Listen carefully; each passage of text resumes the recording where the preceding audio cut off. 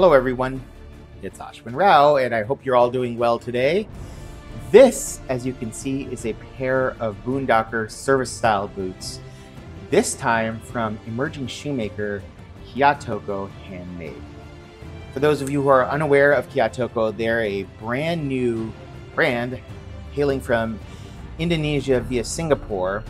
CKEO is the brainchild and manages the brand from Indonesia. He's sort of the idea guy behind the brand.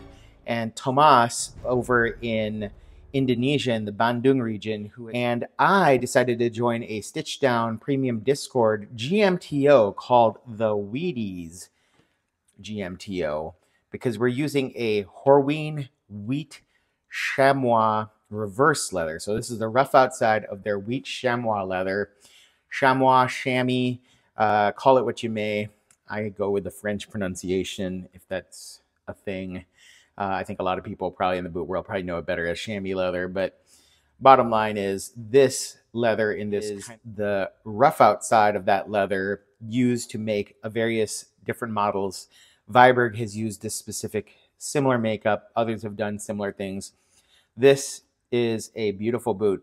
Kiattoko decided to use their service boot last in collaboration with a number of members from the Stitch Down Discord Indonesian Boots channel, and essentially 9 of us came together to order this pair in some subtle variations. Some people chose different eyelets and speed hooks. Some people chose a rough out versus a smooth leather tongue, contrasting tongue, and there was options given in terms of whether or not you wanted a unstructured, partially structured, or structured toe here. Kiattoko is unique in that they use largely leather componentry, including heel stiffeners that are both leather in the heel as well as toe stiffeners that are leather.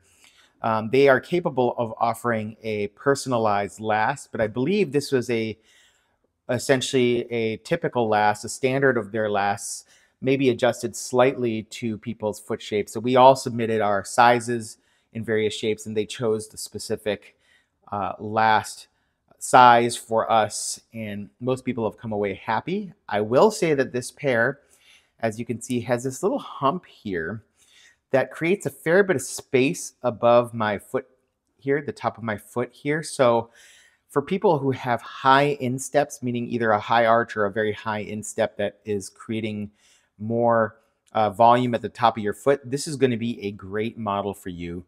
For those of you who have medium insteps or lower insteps, this might be a challenge of a model. So you may want to talk to Kiattoko about which last you would choose. It's a very sharp last, essentially a almond-toed last, similar to the Viberg 2030.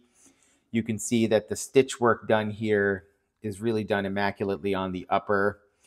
They have done a really nice job of selecting leather panels that complement the different portions of this shoe. So the front of this shoe has a finer nap to it, same leather, than say the collar here, which has a slightly rougher nap to it, and the heel that also has a slightly rougher nap.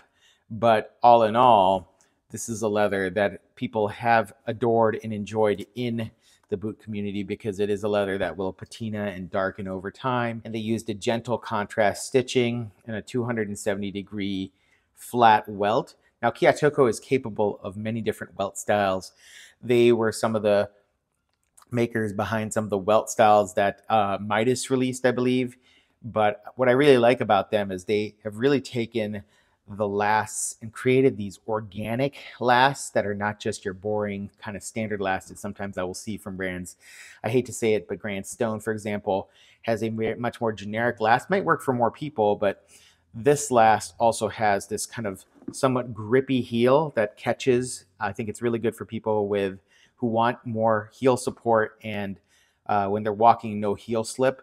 And also a very tight collar here. So this is actually a shoe that takes a little bit of effort to get on, but once it's on, it really feels like it's secure.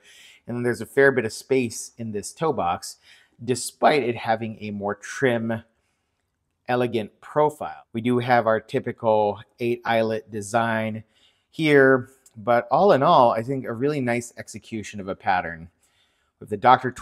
Sole 1220 sole and heel oil resistant soles, a natural edge dressing, and a very smart block heel with a very symmetric stacked leather heel.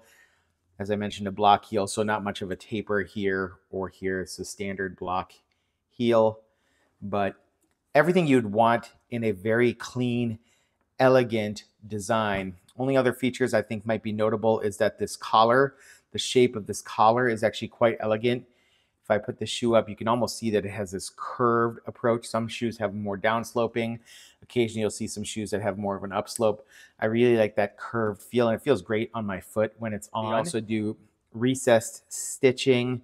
So they carve a little channel in the outsole here, and then they stitch along that. You can see that the stitching is quite clean with a medium to medium high stitch density for the boot world.